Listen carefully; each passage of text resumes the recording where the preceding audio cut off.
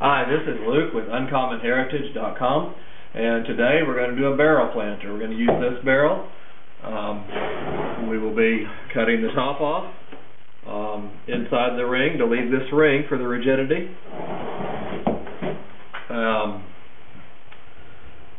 Take the labels off, and around the sides we're going to make 48 pockets that we can put strawberries, hen and chickens, lettuce. It's going to be a vertical garden.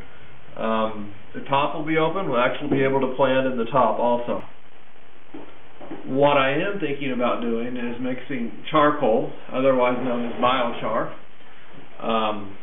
and putting it in here in the center column, mixing it with compost, with dirt. In the middle, in sort of a vertical column, I may go as high as 30% charcoal, maybe even a little bit higher.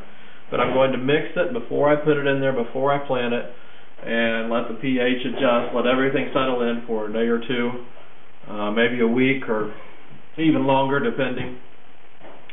And that will help hold the moisture. Before I do anything, I'm going to go ahead and take these labels off.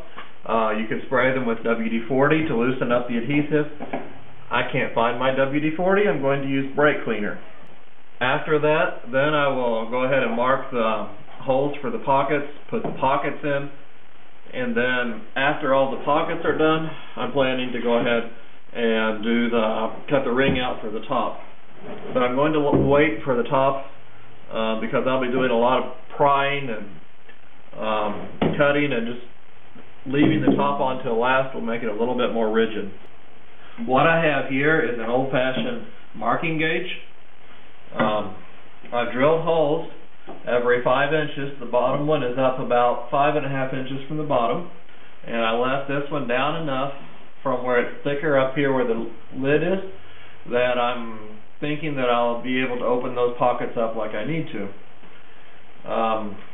Take my permanent marker, this is a Sharpie, put it through the hole,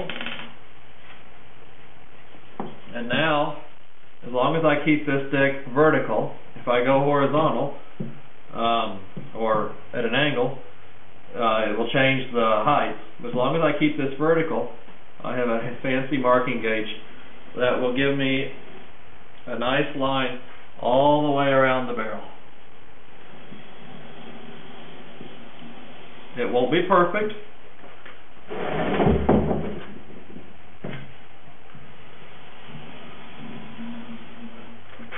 Here I'm off about a 16th.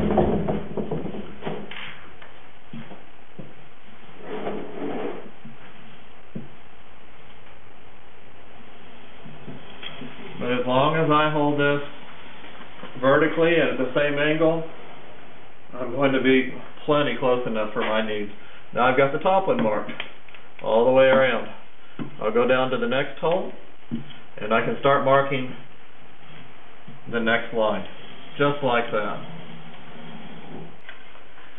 Now that I have all the lines drawn on here, what I need to do now is lay out where my pockets are going to go.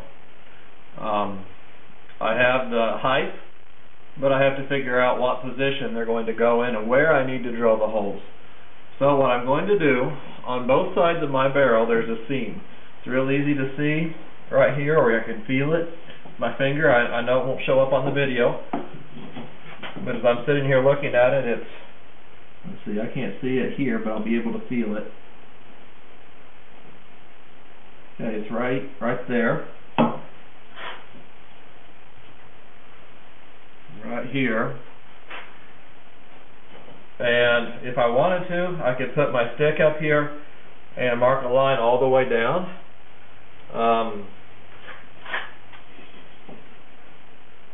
I'm going to leave a few spaces in it, but I'll go ahead and put a pretty good line on it just for the sake of the video. Otherwise, I wouldn't really need to make that big of a line. So, and I've got the center marked on here because that's where the seam was on the barrel. I can turn this around, and on this side, I see the seam here, I see it here, I see it here, A little bit of shadow here. Okay, I see it there. A little bit of shadow, there it is. And right there. I'll hold this up here, make sure, because it's kind of hard to see. Make sure I'm in line. Not exactly, but I'm pretty close. Okay, now I have the middle on both sides of the barrel. Now I need to find, because I'm going to put 8 pockets, that'll be 4 on each side. So I have the 2 middles. If I can find the center line between these 2 sides, then all of a sudden all I have to do is locate 1 more pocket. So what I'm going to do is find the center line measuring between these 2. I'll mark it up here, mark it down here. I'll put my stick up here and mark all of the lines. Do the same thing on the other side. Then I'll be able to, if I haven't already just measured and marked it, be able to do the same thing with the distance halfway between these 2 lines and halfway between these 2 lines. And then I can decide how wide I want the pockets and how I want to position them. But it will be all marked out for me. I realize there's a neat trick to do this. All I have to do is find 1 center. I did it on the top. And then I can use my carpenter square, my story stick, lay it down flat on the barrel, and my barrel will lay pretty flat. Square it up with a workbench, find the mark. Okay, I've got the mark. And now I can mark them all the way down. If I measured them, because the barrel changes diameter, then I would have to measure each and every one of them, calculate it individually, and this is a lot easier. I've already got it marked. All I've got to do now is go find the next one, repeat exactly the same thing on all of the odd ones, or every other one. When I measured and marked the pockets, I'll have to offset it, and I'll have it marked and ready to go in no time.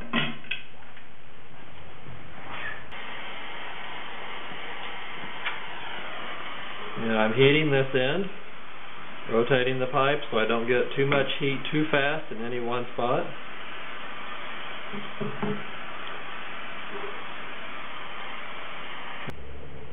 This is a vise on my workbench, and I got it hot on that end, put it in the vise about 1 inch or so, maybe a little more, and clamped down on it while it was hot. Now I'm letting it cool completely before I pull it out.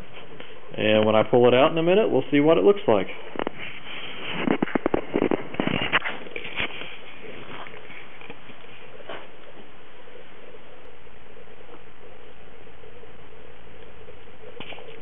Alright, I pulled this out of the vise. It's cool now.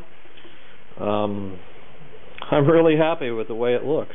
On this side, it made a wedge, and you can see how it pulled together. It seemed to melt together somewhat.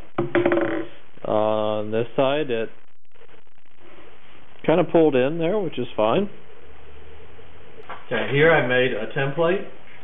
I marked, this is the length that I want the holes to be, or I think that I want the holes to be apart. So, and then I marked the middle of it, so I'll put it on this line, mark the middle of it up, and with a black marker I made a line here and a line here. Where the black marks cross the red, that's where I'll put a hole. It'll be a 1/2 inch hole here, a 1/2 inch hole here. I'll take a saw, I'll cut between them, and then I'll heat up this area and push my pipe down through it and work it and try to form a pocket. Now on the next row I need it to be offset, because I want this pocket to be exactly offset to this one, so that this pocket is right, this will be the space between 2 pockets here. This pocket will fall in the middle of that space, but underneath it. So to do that, I measure the distance between these 2 marks, and that's a little under 9 inches in my case. It actually will vary slightly going down the barrel, but not much, because it's a little bit wider here than it was up here. I may compensate a bit for it, I may not, but I measured this distance divided by 2 and marked on my template that distance, and so I came over from the marked the middle spot between these 2 lines with a red marker. Just put a little dot there. I flip it over, mark a black mark here, a black mark here. Now I can put a 1/2 inch hole here and a 1/2 inch hole here. And what I'm going to do is go ahead and do one pocket. I may pick one more towards, go ahead and do one more towards the bottom and give it a try and see what happens, because I've never done this before and I don't want to mark all of them, do one pocket, and then realize I've got to go back and do them all again in a different spot. So I'm going to go ahead and do one, and one pocket, drill the holes, heat it up, use my pipe, 3-inch pipe, to deform it, let it cool down, and see if I like it.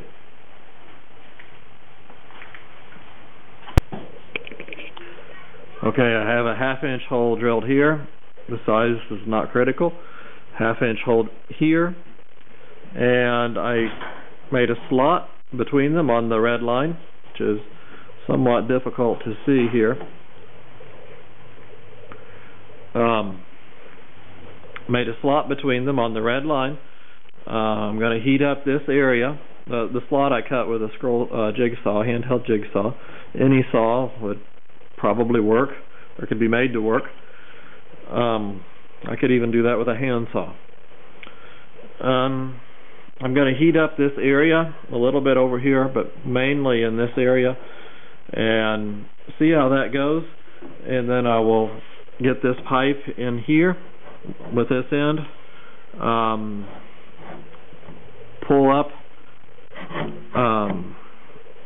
the bottom lip, push in the top lip, and then force it straight down through, and then wait till it cools, then pull the pipe out after it cools, and that should make a pocket like I need.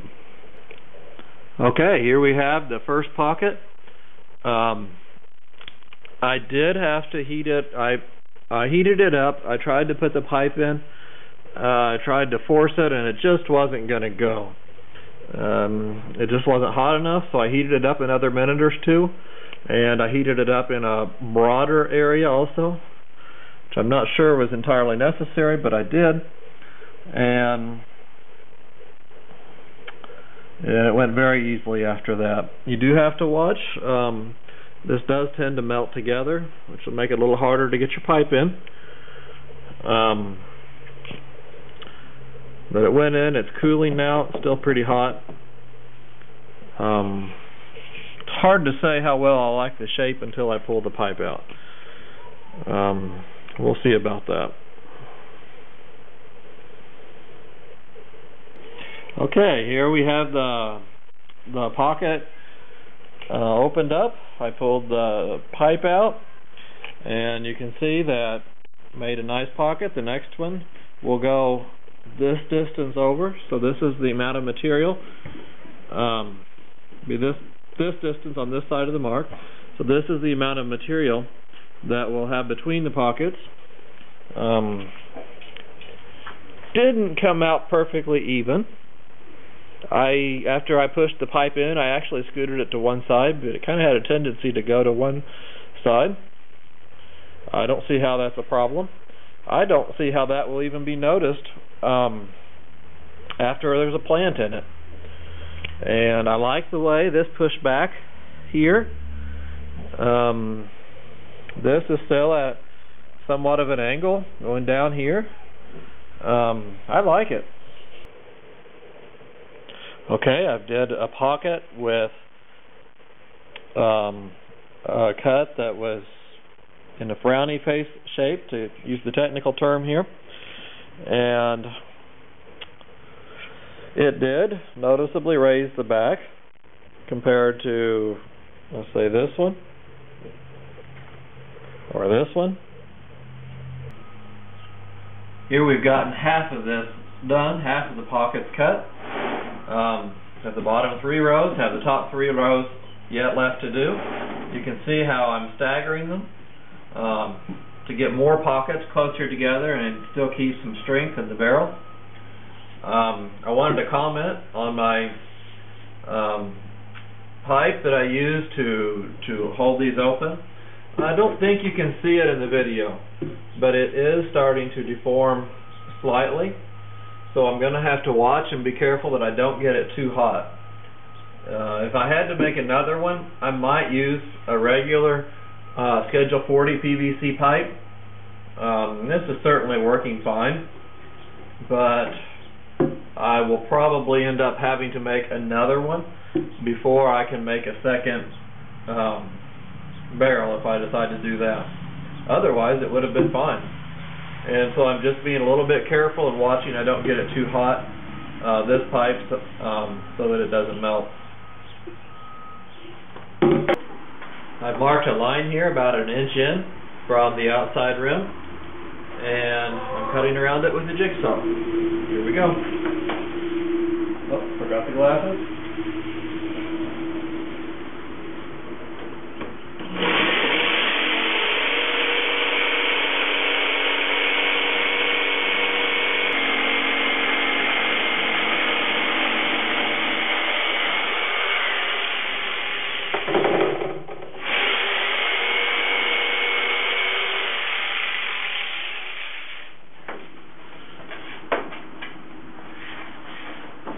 Looks great. That puts this inside rim roughly even with the indentations on the inside. Not that you'll see those when it's full of dirt, but that's where it is. Looking great. What I want now is to put drain holes in the bottom. Now, some of the systems that I've seen, what they have done is cut a hole in the bottom, use maybe an 8-inch PVC pipe in the middle and put holes in it and use that as a sort of a worm vent.